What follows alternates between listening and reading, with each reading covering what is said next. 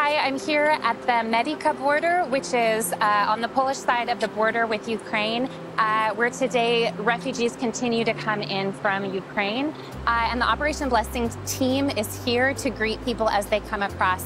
Today the weather is very rainy and cold, and so we've been able to bring people into our tent, which you see behind me, and be able to welcome them in and give them hot tea, hot coffee, spend time, however much they have, getting to know them and seeing what needs they have. Today, as you see, it's raining, so we were handing out ponchos, which was protecting people from the rain. We also had our food truck up and running where we were serving hamburgers, which people were so grateful for a warm meal after a long day, either on a bus or a train or by foot, getting across the border. Today, I was able to spend the whole afternoon with one young mom named Tonya and her two little girls. They are the first time coming across the border. She's left her husband behind and they're on their way to Germany, but they were stuck here for the afternoon as their ride hadn't arrived, but we were able to offer them a dry place to wait out the rain.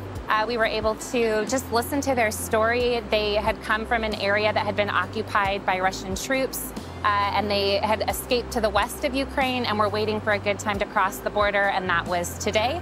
So we're so thankful that we were able to be the helping hands that they needed. So thanks to you and your partnership and your gifts, we are able to be here every day meeting refugees as they cross the border.